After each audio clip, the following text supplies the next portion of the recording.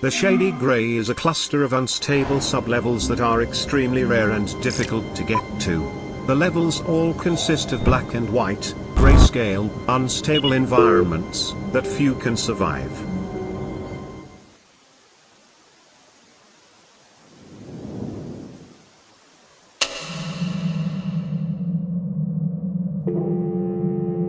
Level 0 is the first and most stable section of the Shady Grey. This is the only level you can travel without any type of severe danger, as long as you get out before night. The level seems to be a forest with the black and white effect that the Shady Grey levels all hold.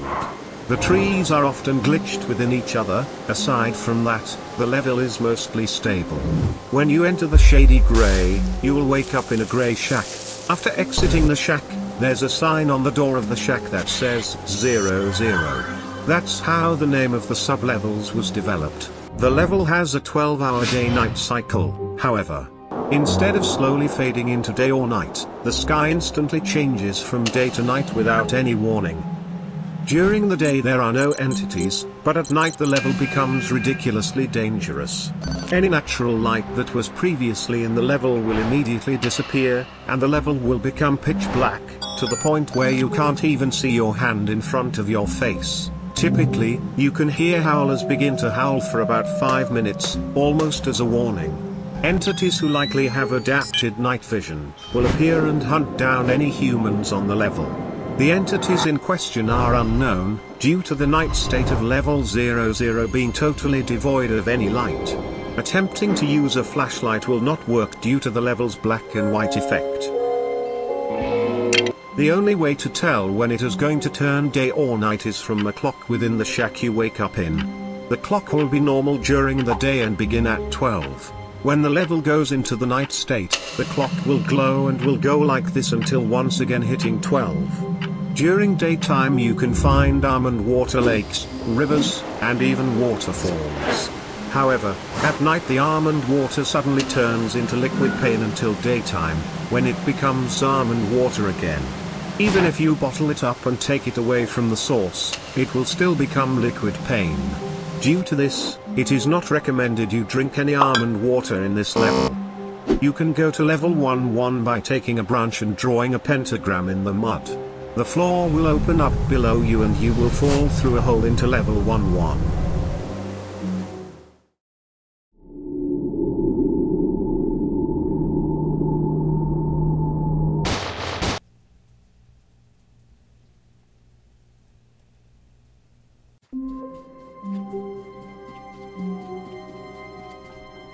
Level 1 is an extremely unstable, black and white mansion. When you fall into level 1, you will appear in the lobby of the mansion. Most of the furniture is glitchy and distorted. Touching it could result in your body becoming distorted, or unnaturally mutilated. There is one entity in this level known as the Landlord. The Landlord is an incredibly dangerous entity that roams the level. He wears a fedora and a business suit and always carries a briefcase. If he sees you, he will approach you slowly.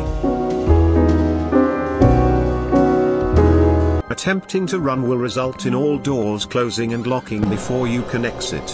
When the Landlord catches up to you, he will typically talk to you and then kill you in a twisted way. He claims anyone who enters the level is trespassing, and will punish for it. Currently, the Landlord is considered to be dangerous and unpredictable. A few people were able to escape him by shooting him and managing to break down the door. Breaking down the door and entering will always result in you ending up in level 2. This section is highly unexplored due to the danger of the Landlord entity.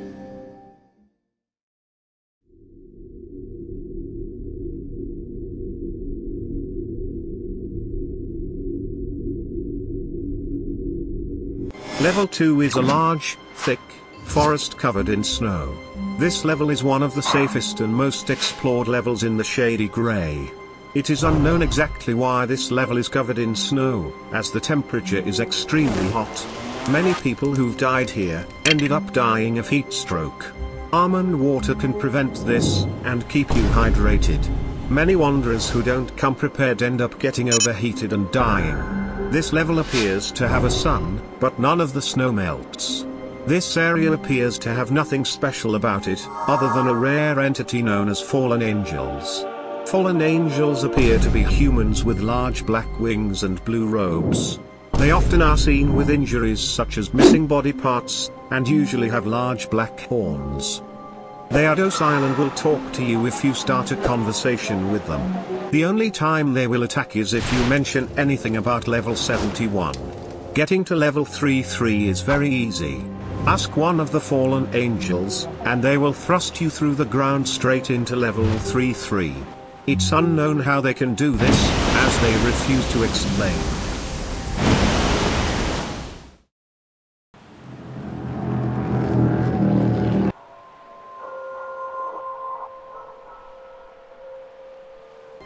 Level 3 is one of the strangest sub-levels within the Shady Grey. Level 3 is an infinite ocean. What makes it strange is that the ocean is filled with clocks floating around in it which seem to have time-altering abilities. The ocean itself is quite toxic and is made of distilled water mixed with what is believed to be mercury and engine oil. The clocks float around the ocean, unaffected by the water.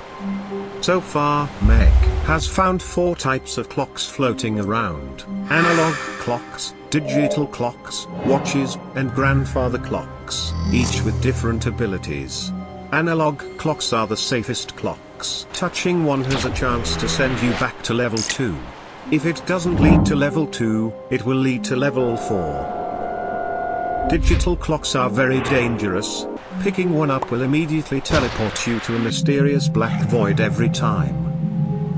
Watches are used as weapons by groups within the level. If you point the watch towards any living being and turn the hands forward, it'll time travel the victim to the day of their death. This isn't instant death in all cases. It's possible to avoid it and change your fate.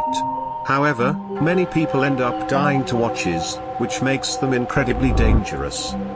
Grandfather clocks are the largest clocks. Most people who use grandfather clocks throw the victim onto them while they float in the water. Throwing someone on a grandfather clock either causes the victim to painfully turn back into an infant, or age rapidly into an elderly person. The victims usually end up drowning, since neither outcome results in the person still being able to swim. This area is extremely difficult to set up an outpost in, due to the many communities that conduct watch attacks on each other. Analog clocks seem to be the only way to get to the final stable sub-level, which is known as level 4.